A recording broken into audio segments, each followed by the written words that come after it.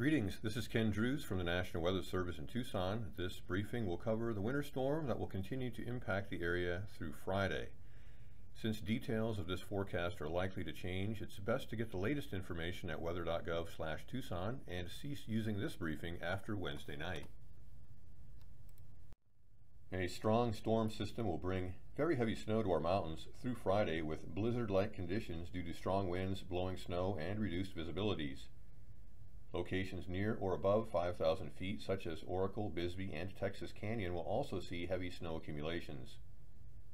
While lower elevations will start out with rain and maybe even thunder, snow levels will drop Thursday night and Friday, with accumulating snows possible down to 3,500 feet. Here is a closer look at the warnings that are in effect across the area. A winter storm warning is in effect for most of the mountains in southeast Arizona Thursday and Friday, including Oracle and Bisbee. A winter storm warning takes effect Thursday night in the Chiricahua Mountains in the far southeast section of the state, along with portions of Graham, Greenlee, and southeast Pinal counties between 3,500 and 5,000 feet, where 3 to 8 inches of snow is predicted.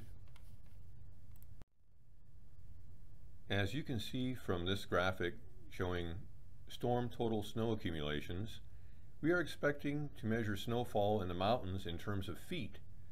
However, even locations between 4,000 and 5,000 feet will see some heavy snow amounts, and as I mentioned earlier, some snow accumulations could occur as low as 3,500 feet. As for Tucson, expect showers and possibly even a thunderstorm or two Thursday into Thursday night. Some locations could see over an inch of rainfall.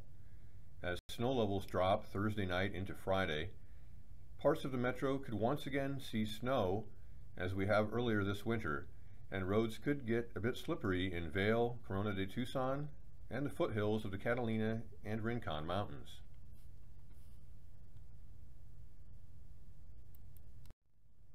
Be sure to keep up to date regarding this developing winter storm, which could hamper travel in some areas, by viewing our website and social media channels.